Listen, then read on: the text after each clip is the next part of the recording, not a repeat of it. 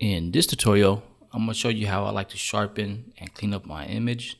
So here's the before, this is the after, and I use this method on all of my design. So as you can see here, I used it in this design, this one, and this one. So basically everything I do. Alright, so let's go ahead and get started. I will be using my Photoshop Action. If you want to download it, I'm going to leave a link in the description. If you do download it, it will help out this channel. If not, I'm going to show you a free way towards the end, so wait for that. Alright, so let's go ahead and make a copy. I'm going to do Control J. I'm going to name this Sharpen. Now let's go to your action. And if you don't see the action, just go to Window, make sure that's checked. And once you download the action and double click it, it should automatically install in Photoshop. And you can see here, Noise Photoshop Action. So I like to use Sharpen Low. Depending on your image, you might want to use medium or high, but 90% of the time I use Sharpen Low. So I'm going to select that, click on play one time, two time. Now I'm going to make a copy again. So I'm going to do Control J, and I'm going to name this Smooth. This one will be cleaning up the skin. So I'm going to go down here, select Smooth, click on play one time, two time. Now let's go ahead and change the opacity to 50. And let's go ahead and select the mask. Select the mask here, do Control I to invert it. Now we're going to brush in the parts that we want to clean up. So I'm going to select B for brush and make sure this is white. And go ahead and select the mask. And I'm just going to brush it in, kind of like that. So any parts that we want to clean up, brush that in. And I'm going to bring the size of the brush down, kind of like that.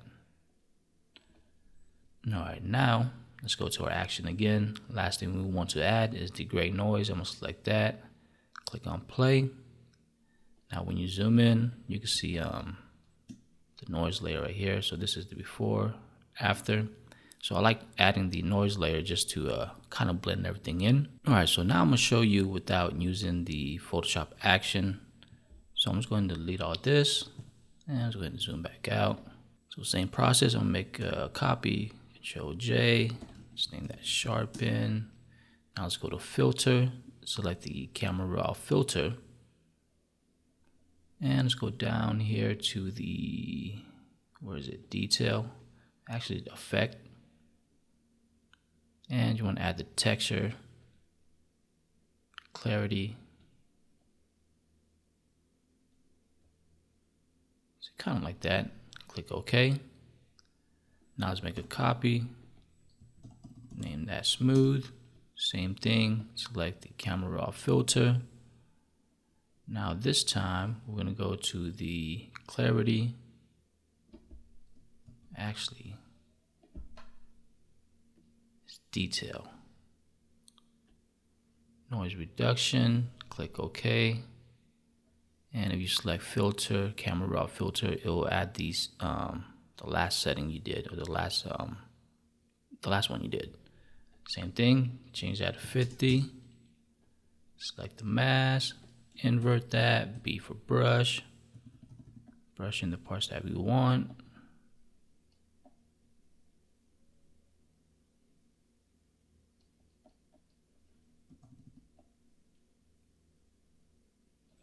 Alright, so now let's go ahead and create a new layer. Let's add the noise, and this time it's going to be gray, so it will be 127, 127, 127. Click OK, fill that in, Alt backspace. Let's go to Filter, Noise, add noise, and let's do about, say about 7. Click OK, and change that to soft light. Alright, so that's too much. I don't think it was 7. Alright. That's why I like creating my action, because I have all the setting there. I'm going to click undo. So filter. Let's see, noise. Add noise. I think it's 3. Click OK. Change that to soft light.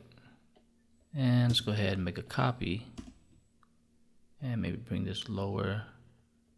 Again, yeah, much easier for me to use the action, much faster.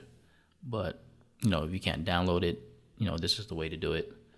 but so that should be good. Let me see. So that's the before, after.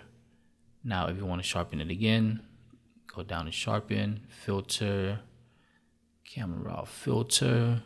Let me see, where's the effect? Add just a little bit more. Click OK. Alright, so before, after. So this is how I like to sharpen all my image and clean up the skin. Again, if you do decide to purchase and download the Photoshop Action, I want to say thank you. You know, we help out the channel and everything. And if you have any questions, leave it in the comments, and I'm gonna see you guys next time.